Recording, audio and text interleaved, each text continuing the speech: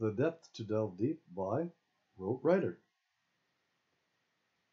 Chapter 69 Chartres. Rote heads back to Bois de Boulogne. It will be his last night there. One of the security guards at the campground shines a light on him. He's fast asleep for the first time in a long time, only to be rudely awakened.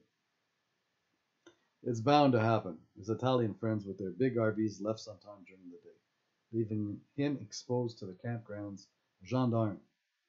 Security asks, "Where's your tent? Have you paid for the night?" Rote replies while pointing. "Sleeping in that tent over there, where I was earlier. My girlfriend kicked me out. I'm sure she paid earlier." It seems to soften any suspicion, though the guard is inclined to shake the tent to make sure. Doesn't, thankfully, but Rote knows he'll be back early in the morning. This story isn't going to stay. At first light the following morning, Rote rolls up his sleeping bag and stuffs it into his backpack. He leaves nothing. He leaves not bothering to wait for the shuttle. Too much risk. He heads to the train station on foot. He knows where he wants to go. Chartres. It's touted to hold one of the finest of the Gothic cathedrals. Rote's not sure which train station has a track to Chartres. He's a bit confused. Too many gares to choose from. He finds the right one and is soon on board a train with his backpack to Chartres. It's an hour or so west of Paris. He buys a return ticket, though he might just stay. Rote gets off the train station in Chartres. He walks with some folks from across the Atlantic, also on the way to see the cathedral. They walk and talk along the way, telling Rote about their travels through Rome. Rote would like to roam around Rome. They go their own ways by the time they reach the cathedral. Rote marvels at how much the Gothic structure dominates the city of Chartres. For that matter, the entire landscape. The cathedral is built on an elevated mound. A long time ago, before it's built, it's believed that an oak grove gathered the Druids. This is one of the 7 sacred sites. Inside the cathedral, Rote removes his backpack and leaves it beside the front entrance. It looks like it hasn't been opened for years. He sees doors 10 or so feet high with brass-barred beams beholding 2 wooden doors standing sure. It's not a public entrance anymore. It seems, through Rote's experiences, none of the old churches and cathedrals seen so far open the big front doors. They let tourists in through the little side doors. Rote reasons it must be to preserve the interior from the sun, wind, and rain. When Rote places his backpack in the darkened area by the grand doors, he bumps his head on the beam unseen in the darkened corner. It knocks the funk out of him, for his eyes light up when they adjust to the cathedral's Gothic realm. All negativity is left behind. There's so much to see, he wonders where to start. Maybe with the magnificent masonry and woodwork, not to mention the outside statuesque stone carvings contained in the cathedral's walls. He notices on the way in there are 2 spires, one 360 feet representing the sun in its solar year. The other one is 28 feet shorter. It represents the moon and its lunar month.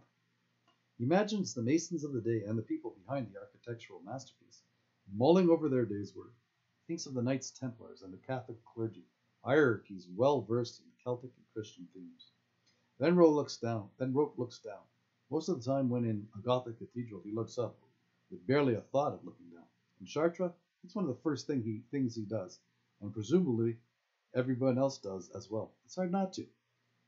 There laid out before him is a kind of Celtic knotted circle likened to a mizmaze, a snake-like labyrinth coiled into a circuitous circle, fixed into the floor of the Gothic cathedral for all to traverse, and many do, judging by the worn nature.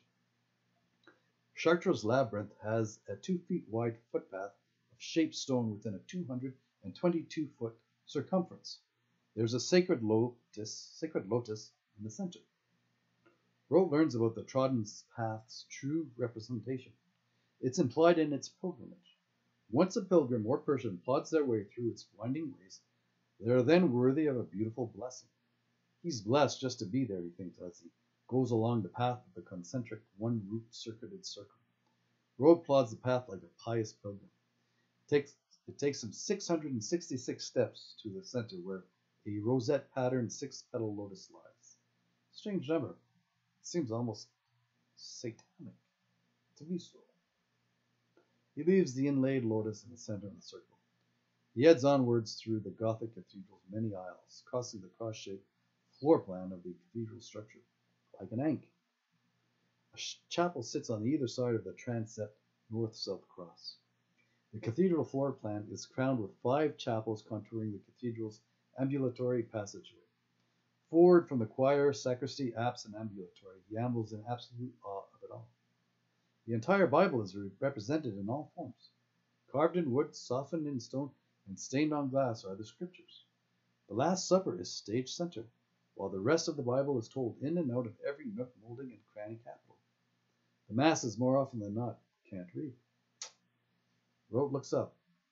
He fawns over the awning of the arches, likened to the arcane analogy. Tall trees whose branches met to form cathedral arches over the path. He imagines the old oak groves. Rote bypasses the baptistry and walks up the spiraling staircase. It's so worn the steps sit like saddle seats. Soon he's out on the top landing of one of the spires. There's a grand view of the valley surrounding the cathedral. Closer, he sees the intricate detail in the stone statues fixed into the spire dome. He's not sure how exactly the masons managed to make the carvings up on a makeshift scaffold, or on the ground before being hoisted up, or if the spire is one piece that's been whittled away to the present form, for some of the figures, if not all of them, seem to be of the spire, carved in like a totem pole. He gathers the masons, especially the ones back in the day, had their secrets. Rote mulls over the molding and the masonry involved in such a masterpiece. He heads back down through, though not before noticing the brass bell and all its medieval mechanisms. He takes one long-lasting look before heading out the auxiliary door. He'll leave his backpack where it is. It's hard to see it by the dark wooden doors barred with glass. Rote's lured into a tour of the cathedral's crypt at a cost. The crypt is, as he imagines it, wonderful.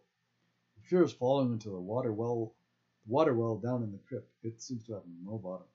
The Veronica, the very cloth believed to have Christ's face imprinted on it, not the Shroud of Turin, the cloth to have wrapped Christ well in the tomb, lies within the water well's stone wall, or something like that. He knows the Virgin's tunic, the cloth Mary wears while giving birth to Jesus, plays a part in rebuilding Chartres after it burns down the first time.